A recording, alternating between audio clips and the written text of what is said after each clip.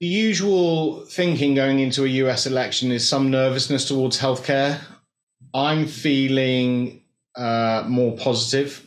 Firstly, from the starting point, healthcare is very out of favor and attractively valued, and sentiment is negative. So, big contrarian signal.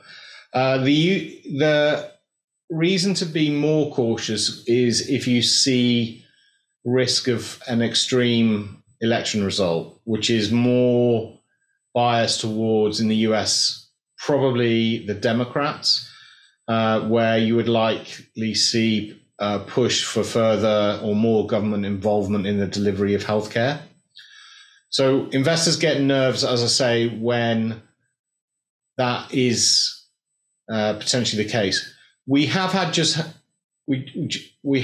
had major legislation put in for healthcare last year through the Inflation Reduction Act. So that's something worth bearing in mind. Normally, when you get major legislation go in, you don't tend to see anything new for several years. We also feel there's going to be, because of that in part, there's going to be much more focus on other areas with this election.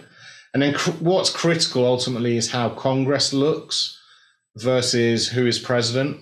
And if you look at the kind of seats up for grabs currently, it doesn't look like there's a scenario where we should see an extreme result.